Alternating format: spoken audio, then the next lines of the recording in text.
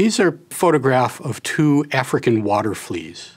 The one on the right was raised off the coast of Africa and is a typical looking African water flea. The one on the left is a flea that was raised in a tank with a predator fish. Somehow, as a result of being around that predator fish, it develops this, to me, highly unappetizing spike to the top and bottom of it. And clearly, this is a protective device. How does it do that? These fleas are genetically identical.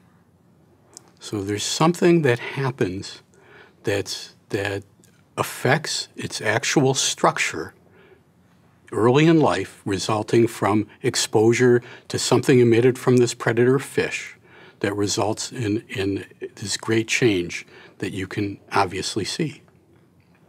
This is what we now know of as epigenetics. Genetics is not just your genetic inheritance, but factors that affect the expression of your genes. So these can be modified by methyl groups added directly to cytosines at key points that affect transcription of genes. It also is related to modifications of the histone surrounding and giving conformation to your DNA, microRNAs.